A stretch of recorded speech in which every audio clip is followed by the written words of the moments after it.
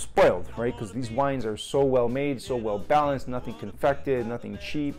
Maestro, you've taken care of my liver today, so I really appreciate that. Thank you so much.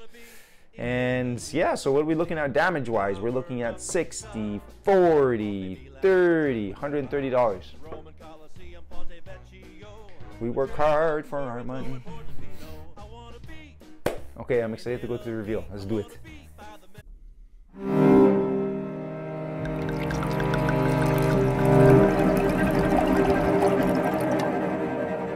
So welcome back to Wine and Whiskey with Steve, and I'm smiling. Why am I smiling? Because I have wine in front of me and I don't know what it is. However, today there's a little bit of a twist on this though. So we're starting to do a little bit of like educational information videos on the channel, and so Wine 101 how to. Okay, so that's what we're going to be doing today.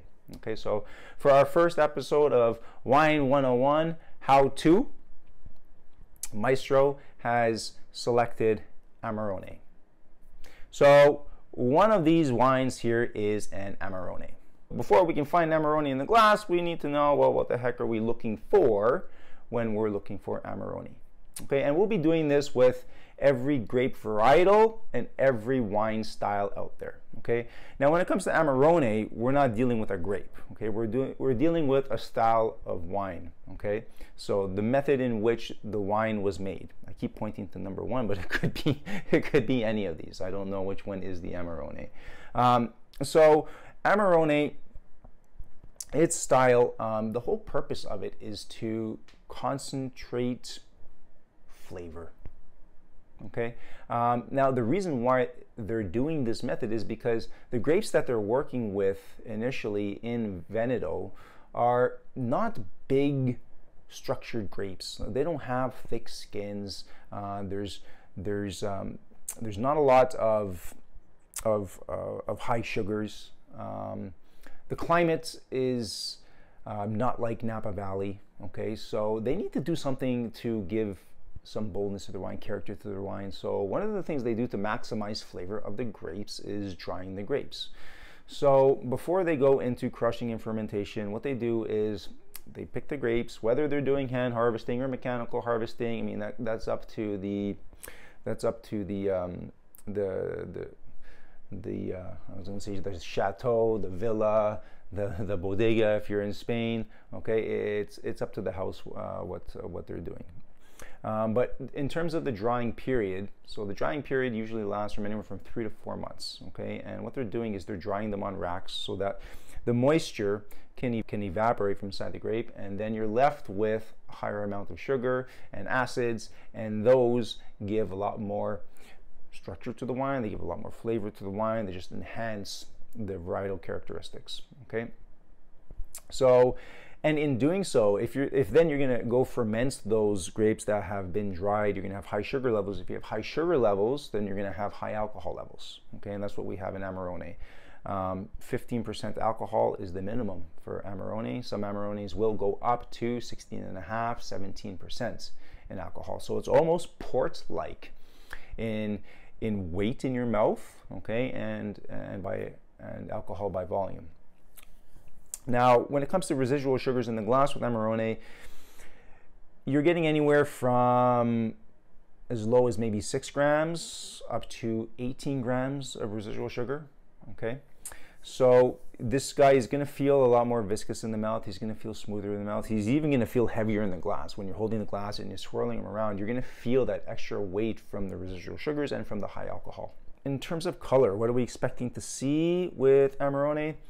Well, because in order to make Amarone, you need to be in wood for at least 2 years. Okay, so you need to have maturation in wood for at least 2 years. So wood we know is porous, right? So we have oxidation reduction happening when you're in the wood. So that means that the color of the wine is going to change. You're going to have all these different compounds that are created in the wine, but also the wine's color is going to change. It's going to go toward a lighter color, a lighter hue toward the edges, okay, just by time. The longer it stays aging, the longer it stays maturing, the more the color is going to go to the lighter side, which is the opposite for white wines. White wines will get darker with age, red wines will get lighter.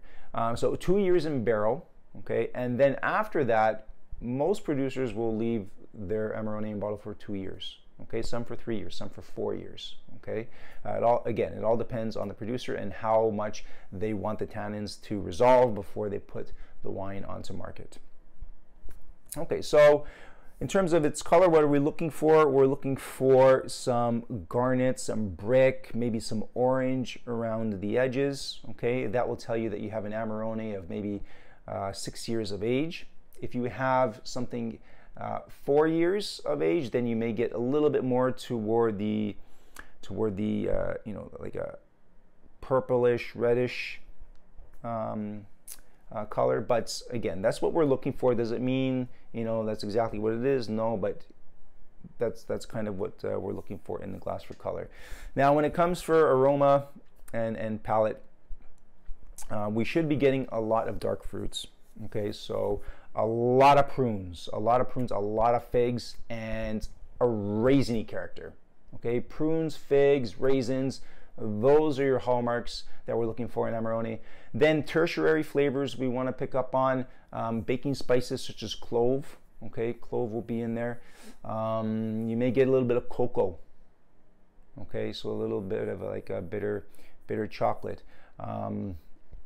Yeah, those are, I would say, those are pretty much the hallmarks of a well-made Amarone. Now, again, depending on the style, you know, so the style I just described with the raisins and the date, raisins, figs, and prunes, and chocolate, and a little bit of vanilla, a little bit of smoke. That's typical, maybe leading toward New World style.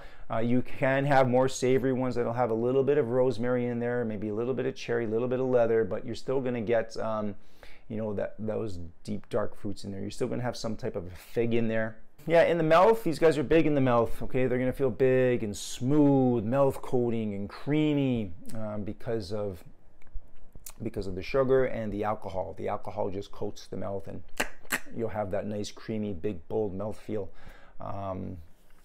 Yeah, it's an excellent wine. It takes a lot of time to make, and it takes a lot of work to make it well.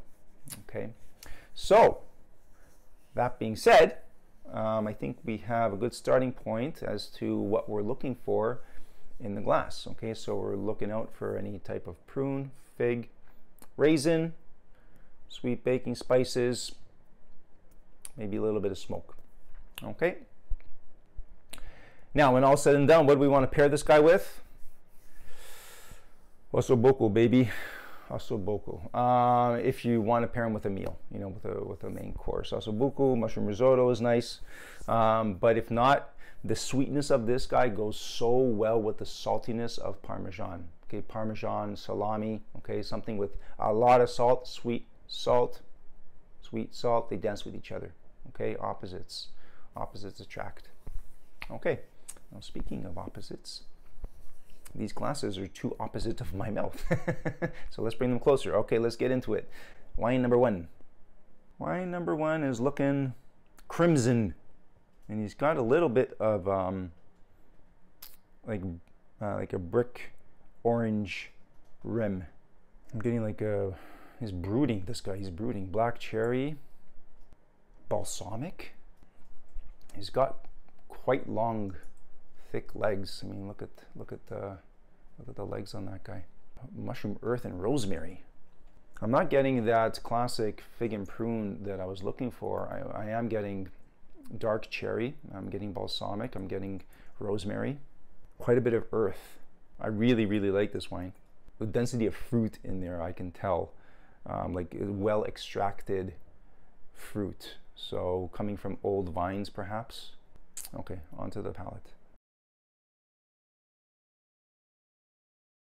Cherry, rosemary, leather. I do believe I'm getting a little bit of bitter orange peel. This is a very well made wine. This is reminding me of something Italian because of that cherry and the leather and the rosemary. I think I'm getting a bit of chestnut in it too. He's a deep, dark, and brooding. This guy is. He's blood-like.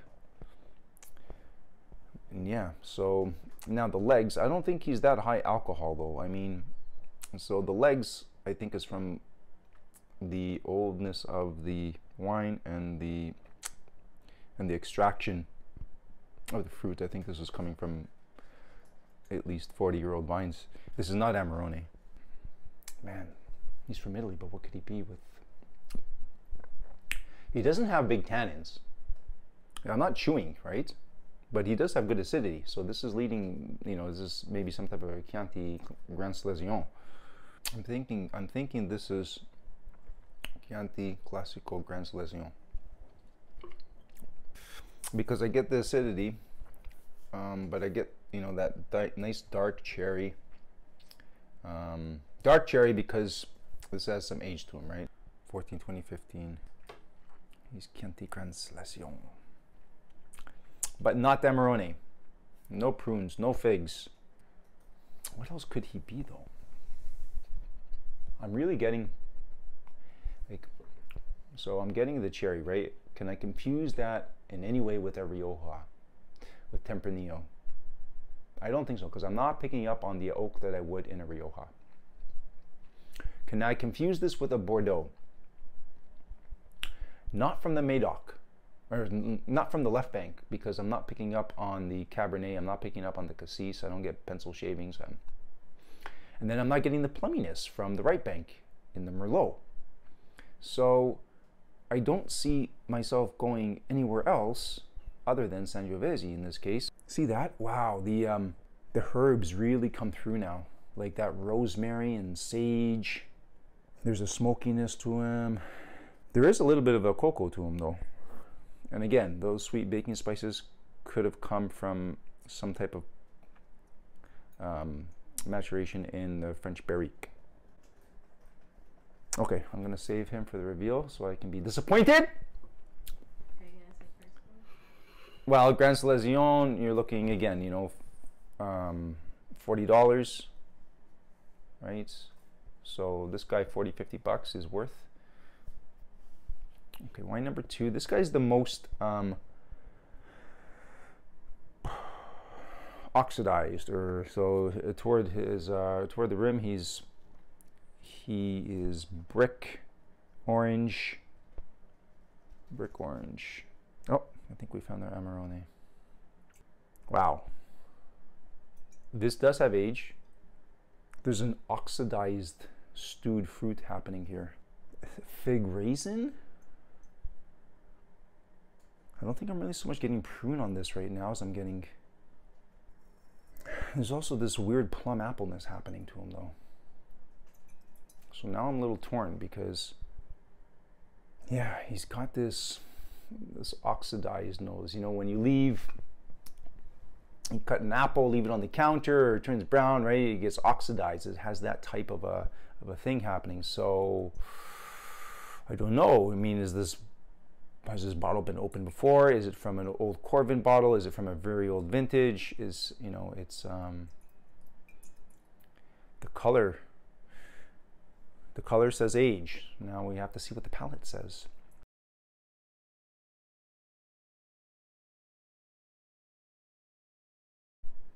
Figs.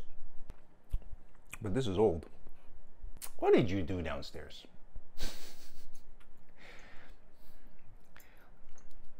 Did you crack my Zenato from 2008? It's more savory. Like, in terms of, I mean, there's styles of making Amarone, as I said, right? This one leads to the more balsamic and herbal than it does to the ripeness of fruit. So this could be like a 2012 Amarone, something that has seen 10 years of age.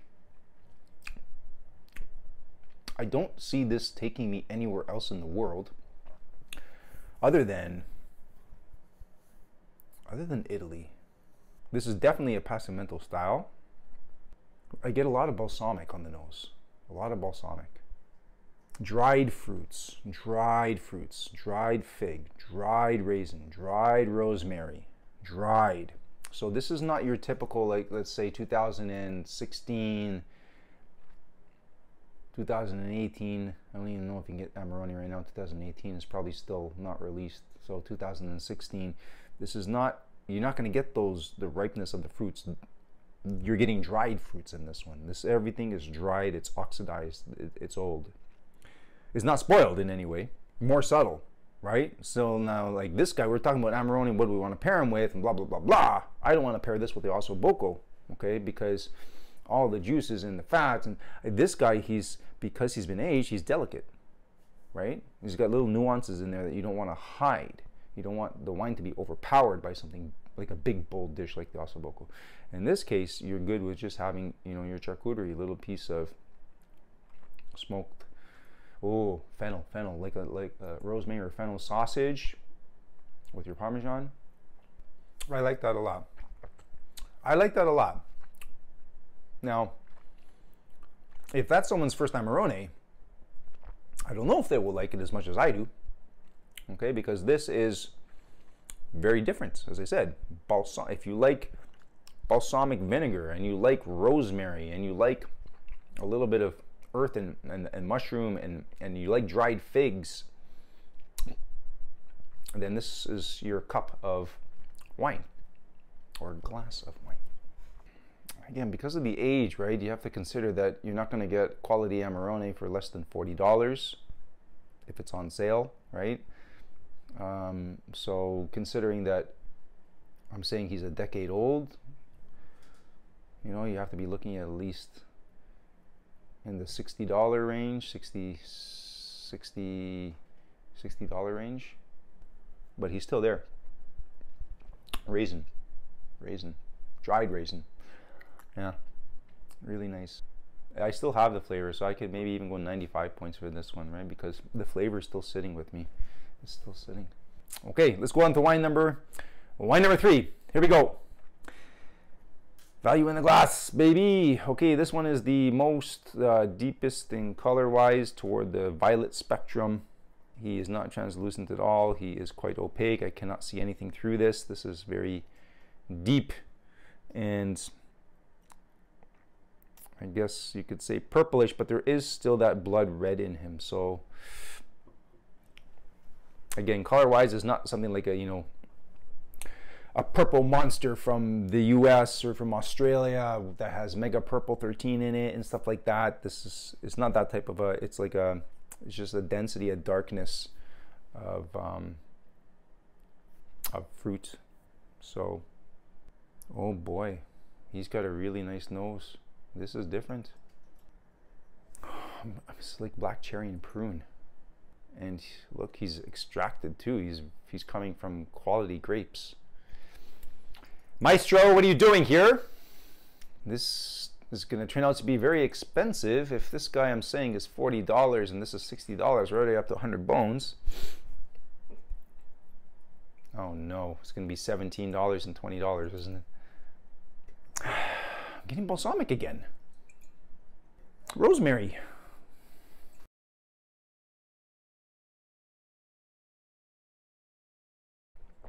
Something is telling me, because of the color of him, okay, because of the color, and there's tannins on this one that we didn't get. See, now I'm having a difficulty speaking. Okay, so, and I said the darkness, the extraction of the fruit, and this is what's putting me on to what I think this is. Cabernet, Petit Verdot, El Nero. I don't know, I'm thinking El Nero. But I could be wrong. But I'm going to try it again and see, because my tannins, like, I'm not getting the acidity that I get typically in Italian wine. Okay, so that rules out Sangiovese. Look, my lips are sticking to my teeth. It's hard, you know. Can I pick up any cassis? No, I mean, I'm still getting like balsamic notes, and there's some French oak in there.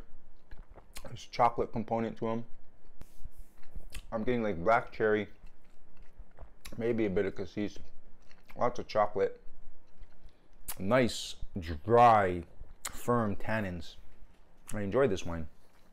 I enjoy this wine a lot. Very different styles, man. Number one had the acidity, didn't have the tannins. Number two had this complete, crazy, savory, dried, smooth mouthfeel that just had such a long finish of figs and raisins. But this one here, this is not allowing me to speak because my cheeks are just sticking to my teeth. So thick-skinned grapes from Italy. What could we be looking at if we have thick-skinned grapes in Italy? Aglianico. And color-wise, this is not, you know, Barolo, Barbaresco, Nebbiolo has acid and tannins. Yes, we have tannins, but we don't have the acid, and the color is nowhere close to that profile. So to get something with this color like this, what do you have? Primitivo, but Primitivo doesn't have tannins like this. Yes, it is a dark grape. It is going to be high alcohol. It's all in the head, right? I see something that's dark, then I find the tannins, and I think, okay, like, what do I know that is made in Italy like that style that we have access to right now? So, you know, this is some type of Cab, Petit Verdot blend. Cab because of the tannins, Petit Verdot because of the color. I'm happy to pay, you know, $30 up for this guy. He's a good wine. I really like him. If he's under $30, then it's a best value buy for sure. Again, what are you going to pair this guy with? This guy can go with Yasobuku now. Easy. I'm spoiled, right? Because these wines are so well made, so well balanced, nothing confected, nothing cheap. Maestro, you've taken care of my liver today, so I really appreciate that. Thank you so much.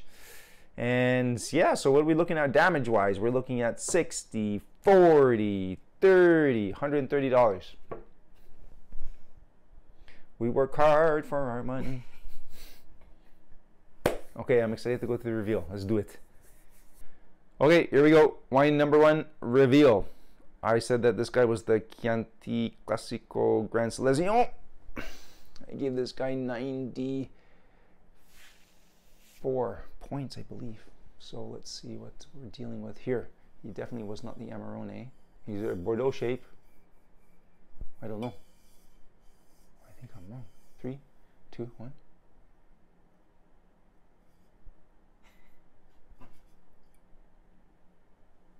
What the hell's this?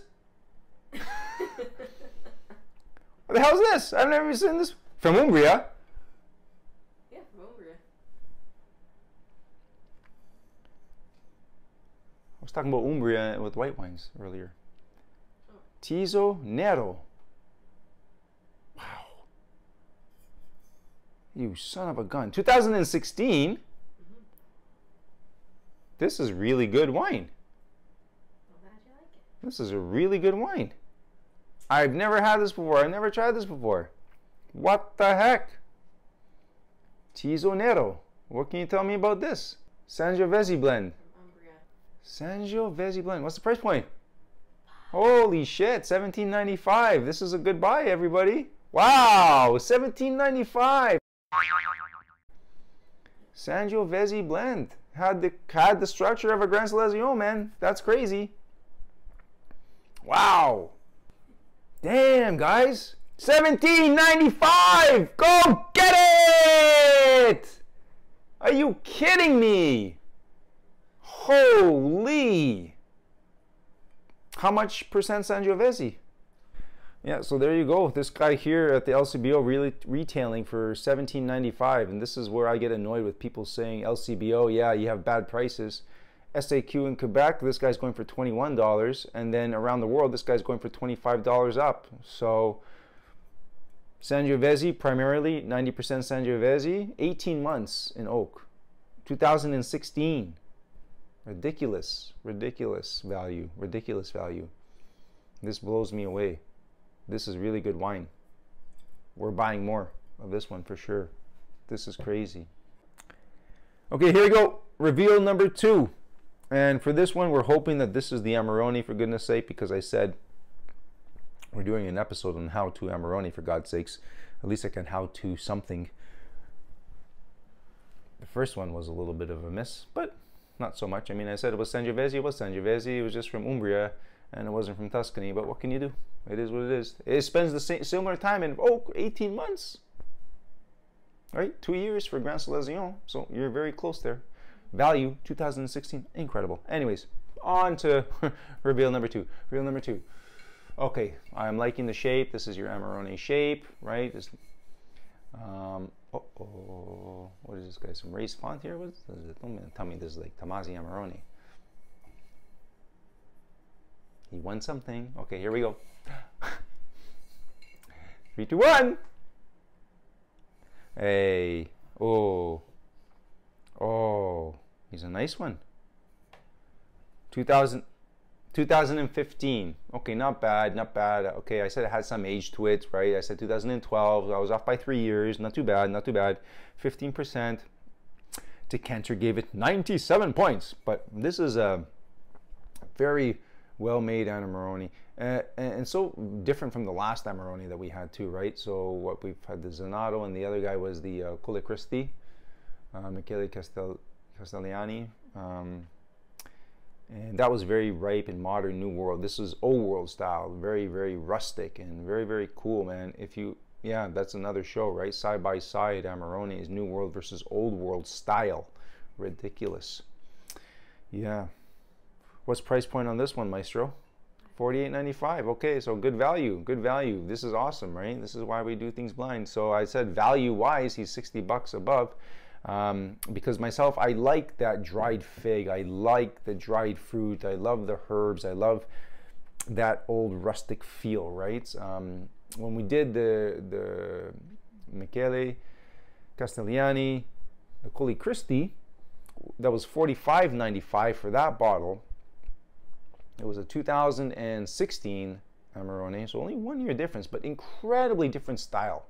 The other one was very, very forward in the dark fruit, prunes, and ripe figs, and raisins, a lot of black Thompson raisins. This one here, you have your dried sultana raisins. Okay, very, very different styles. So yeah, that's again. So if you're an Amarone fan and you want to experiment and see different styles at good price points, you're not going to find better priced Amarones than these two that we've done. Okay, $46 for the Colle Cristi, and this one you said, sorry, was 48. $48.95, $49 for a nice savory old world style Amarone. Very well done. Yeah, very, very happy with this. So definitely a must try if you like dry, savory, big wines and you have a budget of $49 a bottle. Okay, here we are at reveal number 3. So this was the darkest of them all, and I said that, and it had the most tannins of them all. So we're looking for some type of a thick skin grape on this one.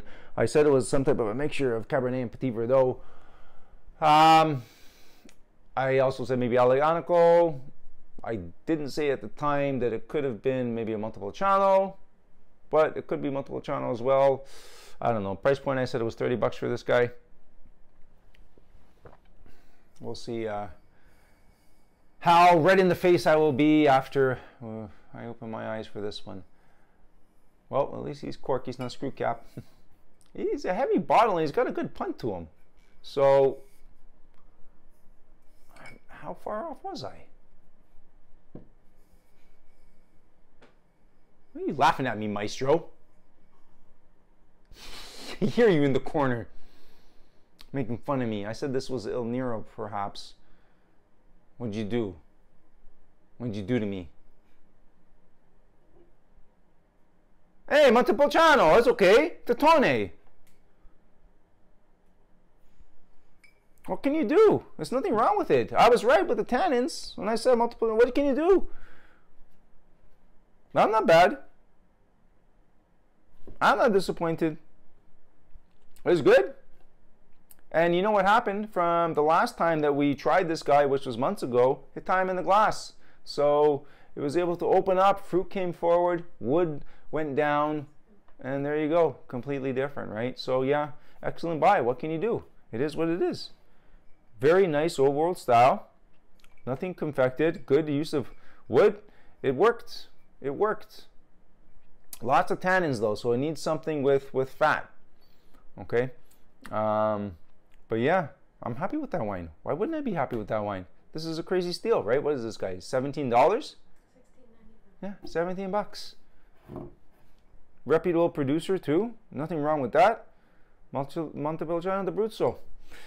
Yeah, you know what? So in all of my assessments, I did pretty well because I said the first guy was Sangiovese, and he was Sangiovese. He was just from a different region. What can you do? I said 2015, he's 2016. I said 24 months in oak. This guy's 18 months in oak. What I get wrong? The region. Fine, he wasn't in Chianti, he was in Umbria. Whoops, whatever. He's value, right? Because I said that this guy was about $40, and now we know he's 17. So what do we learn from this? Go get him. 17. This guy over here, very quality Amarone. Amarone, I said $60, upwards, $49, value. Titone, I said 30 bucks. Cabernet and Petit Verdot. Montepulciano, 100%, $17. Very similar in their styles when mixed from Italy. What can you do? What can you do? Right? It's hard. It's hard. Cabernet Sauvignon in Italy is going to be very, very different from Cabernet Sauvignon in Bordeaux, from Napa, Argentina, so forth, right? But I was looking for something that gave me the tannins, and I didn't pick up on the acidity that I would sometimes get in this. So yeah, that's why I went with the Cabernet. But what can you do? You know, we at least from the experiments, we get value in the glass, and that's the most important thing, right? Okay, so just quickly to round off in terms of what we said, 1, 2, and 3. Look at the size of the bottle in the Titone. Like, what are these guys doing?